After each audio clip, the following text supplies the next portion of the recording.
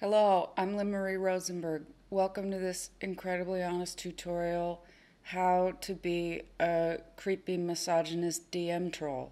I have a friend who is a famous human being, and I say human being because I think the creepy misogynist DM trolls who send her messages don't understand that that's what she is. She keeps a list of all of the creepy DMs she sent. And today I'm going to read you verbatim what she has sent on a regular basis pretty much every day. The first way to be a creepy misogynist DM troll is with the classics.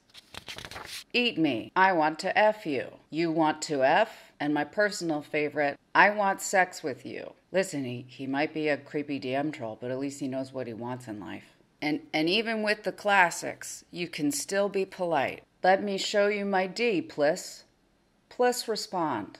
At least he says pliss. Another way to be a creepy misogynist DM troll is to tell the person all about their own body parts. Nice tits and ass. You have dirty eyes. I will pay for your feet. Hello, it would be to know your foot size, please. She gets a lot of foot stuff. But to really ramp your DM misogyny up a notch, you can specifically tell the person what's wrong with their body. You look like a skinny sex doll, and that's a good thing, but you could put on meat too. I saw you in London once, and I couldn't believe how small you are. Face of an angel, but you are so tiny. I still would. I don't ever want you to finish that sentence. And no, you would not.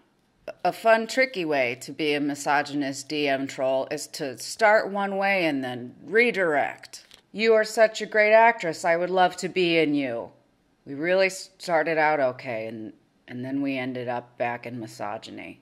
Another way to let your creepy misogyny shine through is just directly degrading somebody.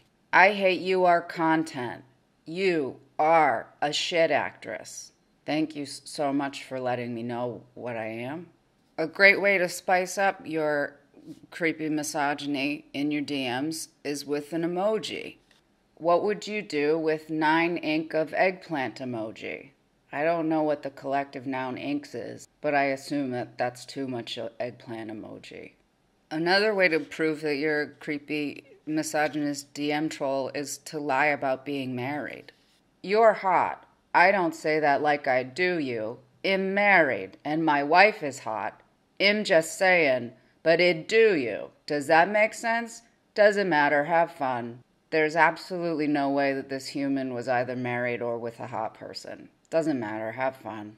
A really effective way to prove that you're a misogynist is to yell. Your dumb woman brain just doesn't understand, say thank you.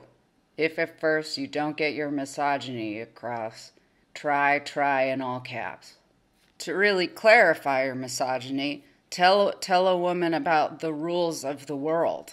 As man, I reserve my right to hold your hand and determine first kiss. But anything and everything else physical will be 100% in your control. What, when, and where. For your information, sir, when it comes to someone else's body, you have no rights. But lastly, a really original way to prove you're a creep and a misogynist is to write what this person wrote. Hot chicky doo-doo. I can tell you from having seen the other things this person wrote to her, doo-doo does not refer to the lyrics of a song. There you go. There's all the ways you can prove that you're a creepy misogynist in a famous person's real, actual DMs that she gets every single day. Maybe if men understood that she's a human being better, they'd stop writing things like this. Maybe if they understood that everyone who isn't them is still a human being, they'd stop writing things like this. Hope that was really helpful. Always say your plisses and TUs.